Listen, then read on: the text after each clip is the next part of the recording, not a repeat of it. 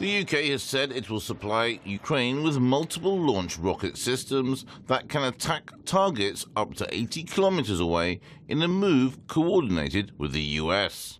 Defense Secretary Ben Wallace said UK support for Ukraine would change as Russia's tactics evolved, explaining the gift of the M270 multiple launch systems, which are similar to the systems the US is sending, the HIMARS.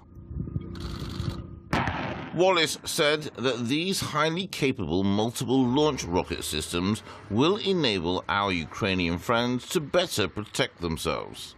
The UK said Ukrainian troops would be trained on how to use the new launchers in Britain, after it previously announced it would train Ukrainian personnel to use armoured vehicles.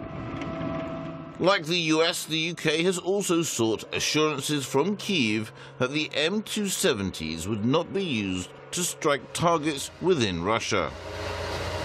A British defence source said the weapons will be used to defend Ukraine in Ukraine, and the UK has confidence that the weapons will be used appropriately.